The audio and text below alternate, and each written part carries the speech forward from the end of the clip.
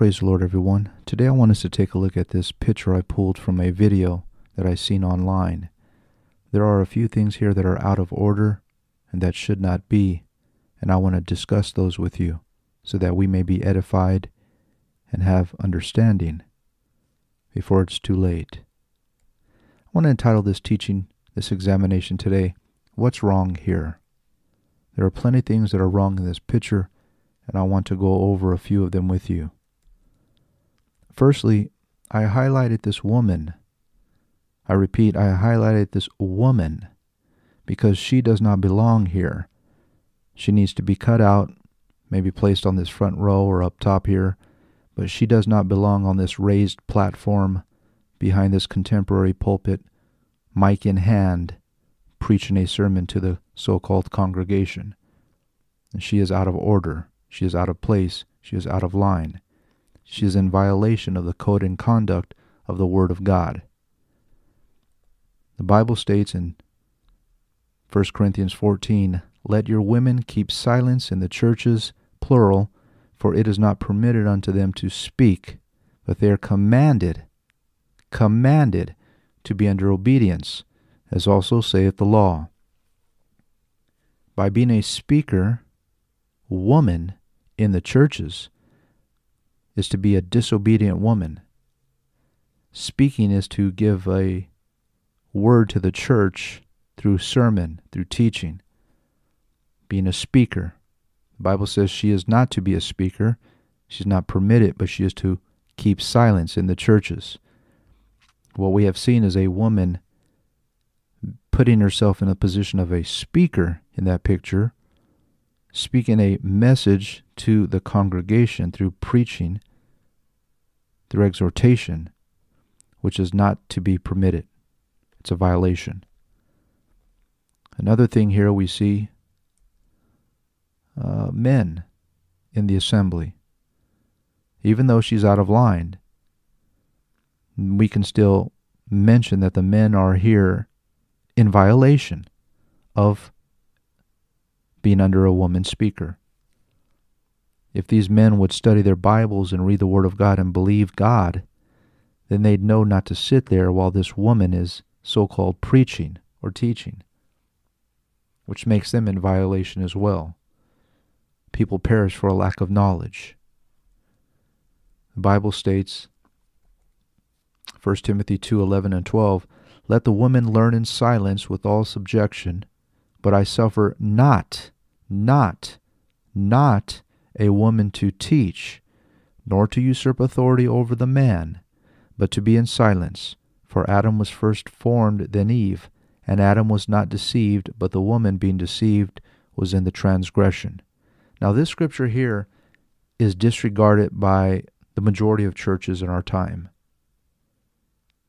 Many of the churches have disregarded this scripture, and they have misinterpreted, falsely interpreted, and speak lies on it. I've heard many sort of theories on what Paul was referring to when he stated this to Timothy, and all the theories were incorrect. They were wrong. They were not sound. This is the only way we see a woman teaching in Titus 2. "The aged women likewise, women, that they be in behavior as becometh holiness, not false accusers, not given to much wine, teachers of good things." The women are to be teachers of good things, "that they may teach the young women." Teach the young women, not young men, young women, not old men, not middle-aged men. "The young women to be sober, to love their husbands, to love their children, to be discreet." Discreet. That's contrary to what we see the attire of the woman standing on that platform. It's totally contrary, but we'll get into that later. Discreet, chaste, keepers at home, good, obedient to their own husbands, that the word of God be not blasphemed. And that is what's taking place. When these women erect themselves to these positions of pastor, bishops, public speakers in the congregation, they have essentially disregarded the Word of God, wrongly interpreted the Word of God, and they cause the word of God to be blasphemed.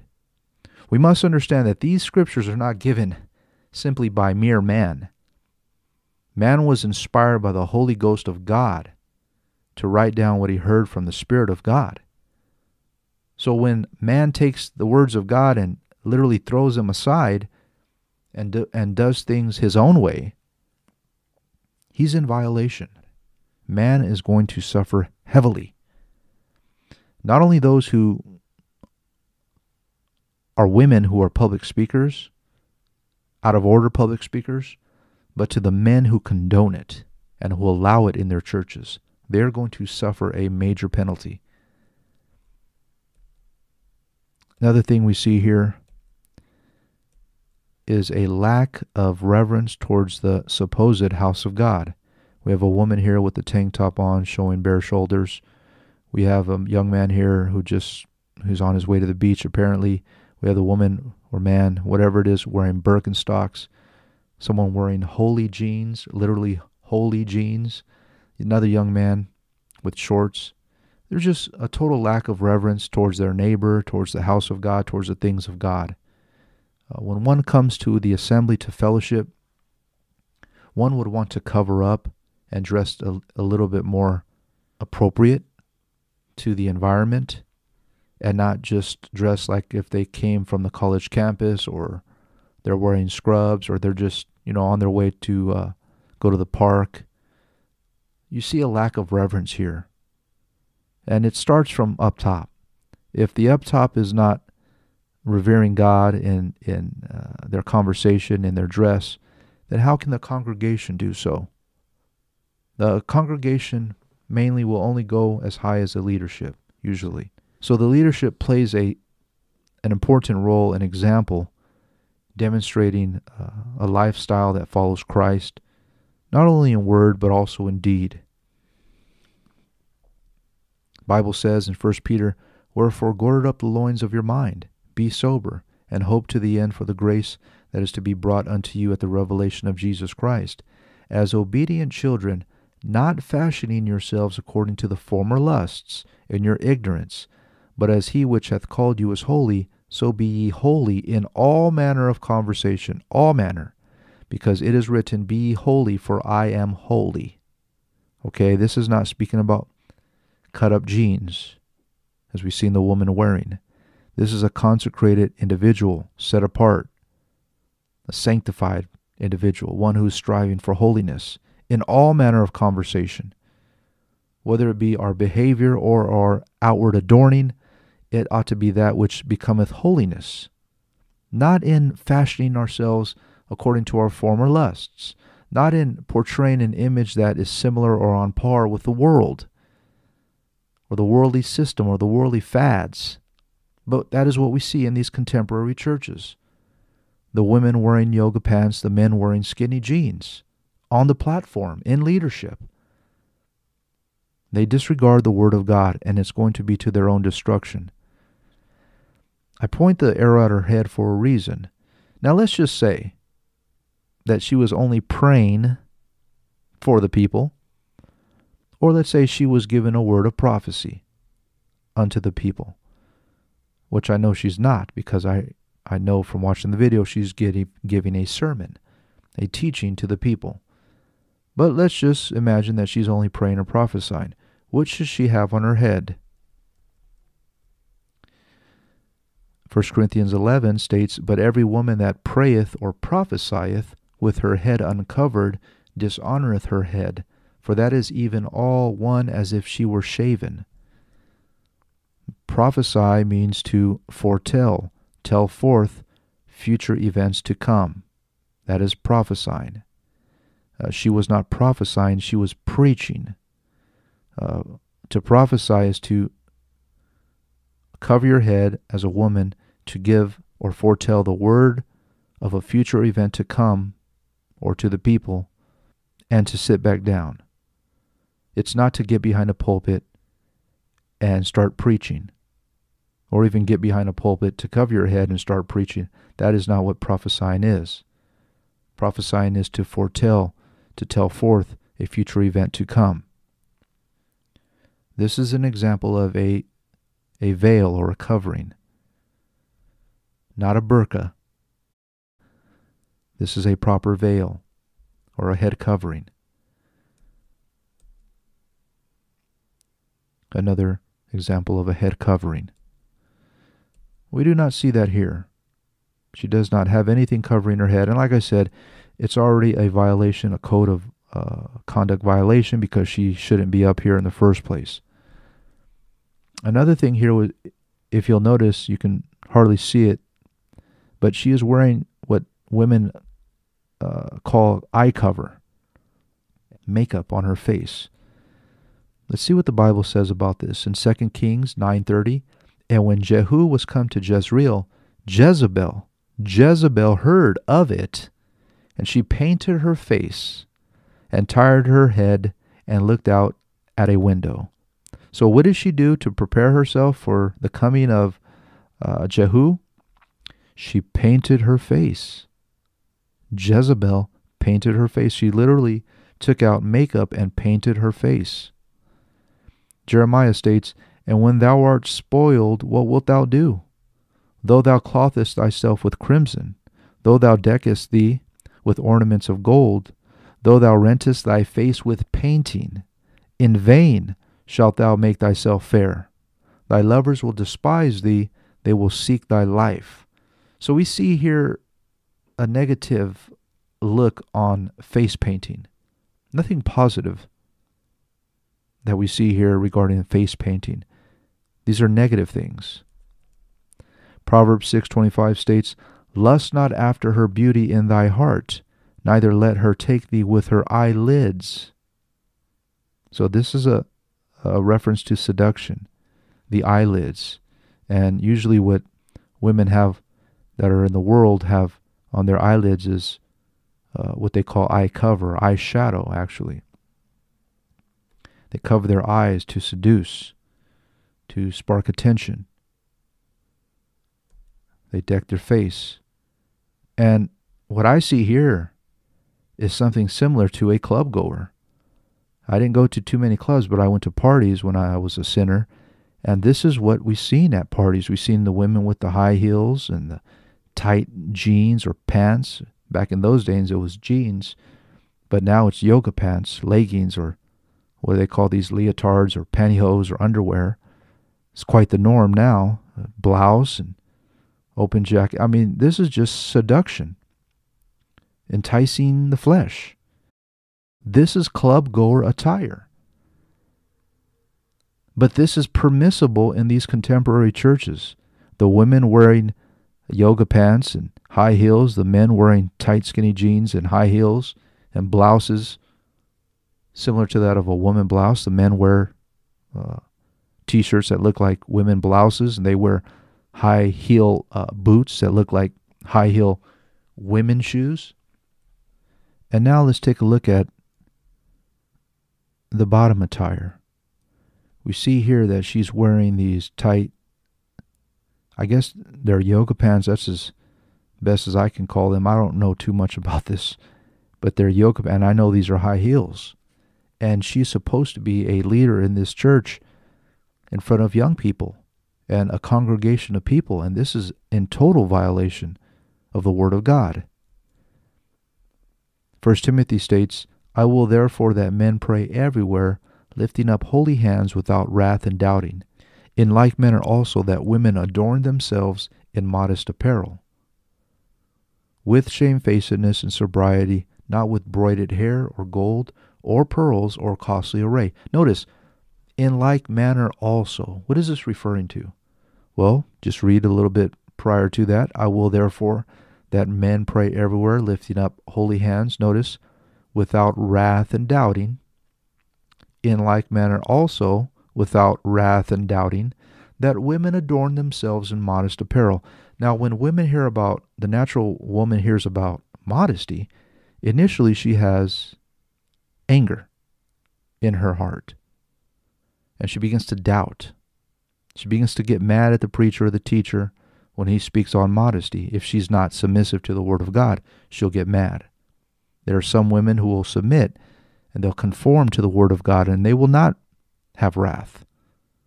Paul tells Timothy that they should not have wrath and doubt, but they should just be submissive to the Word of God, to the teaching, to the doctrines of the apostles. So we're not to have wrath, and then they begin to doubt and say, well, no, that was just first century. We're in the 21st century now.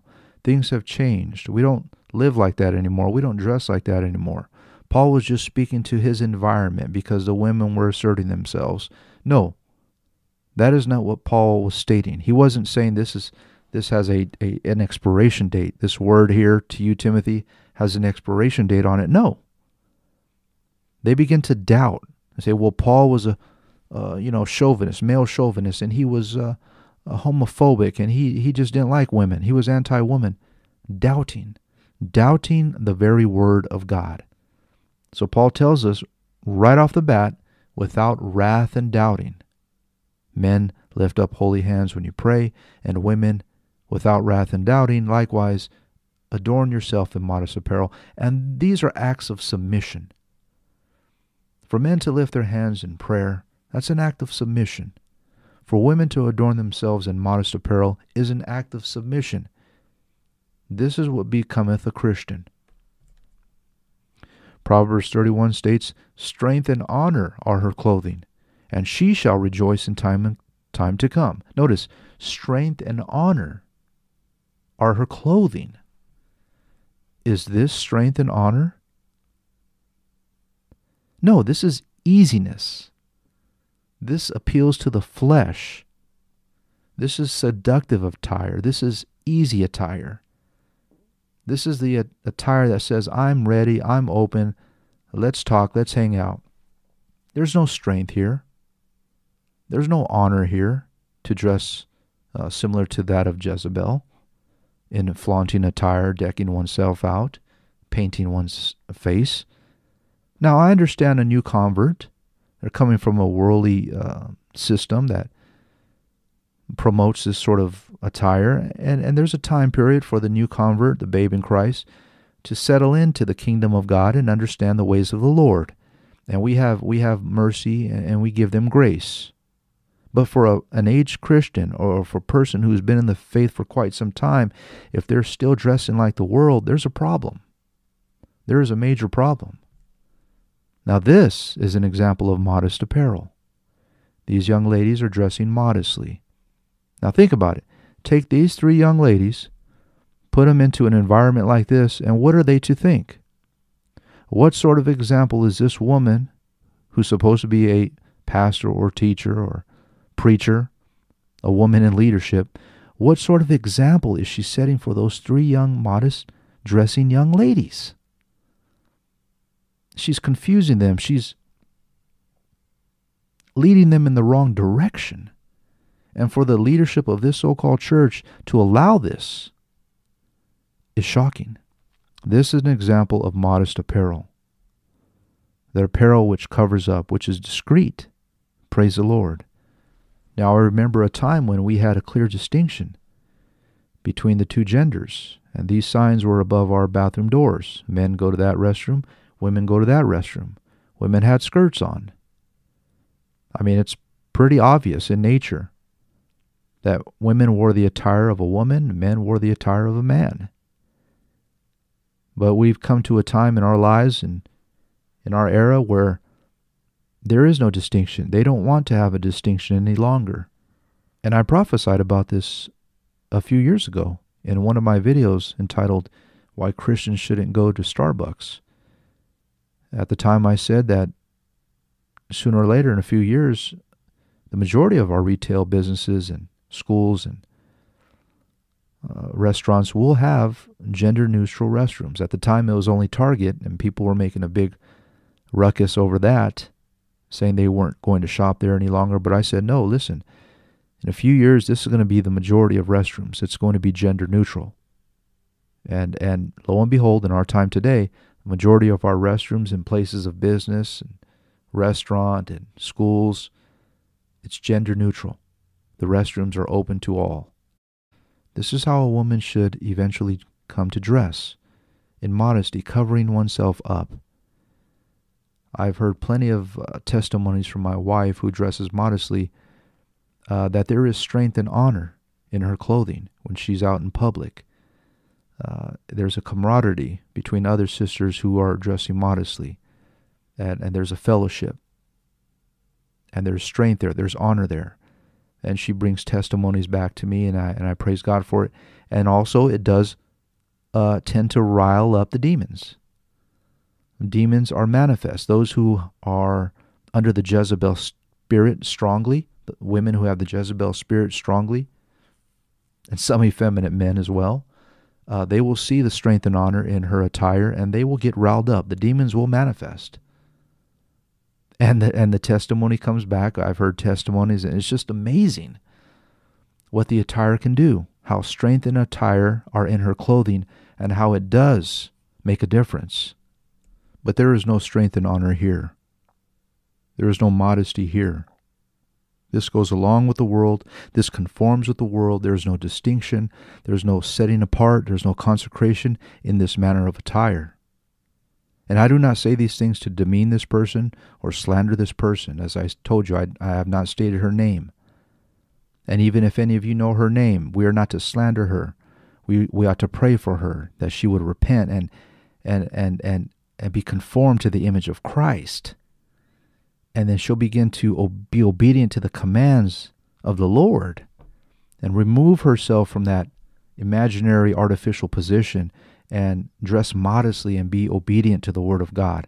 Amen. That is our prayer for her. The Bible tells us in 1 Timothy 4:1, "Now the Spirit speaketh expressly, that in the latter times, our times, some shall depart from the faith, giving heed to seducing spirits and doctrines of devils." Well, Paul was a male chauvinist. He was anti-woman. He was homophobic. Doctrines of devils. They have departed from the faith, and they have given heed to seducing spirits in these contemporary churches, where the women wear yoga pants and high heels, and the men wear tight, skinny jeans and high-heel boots, and earrings and fashionable haircuts, shaving off the sides of the heads, mohawks. Well, we can take this further. But it's all giving heed to seducing spirits. The demons are out, and they know they only have a short time to deceive many and to get them to drop down their guard, the breastplate of righteousness, the loins girt about with truth, the sword of the Spirit. And if they can get them to submit their armor, then they're open prey. The devil comes to steal, kill, and destroy, and that is what he's doing in many of these churches. And they don't even know it. They're blinded. They think this is the norm. Well, I pray that this message has been a blessing to you. May you go in peace in Jesus' name.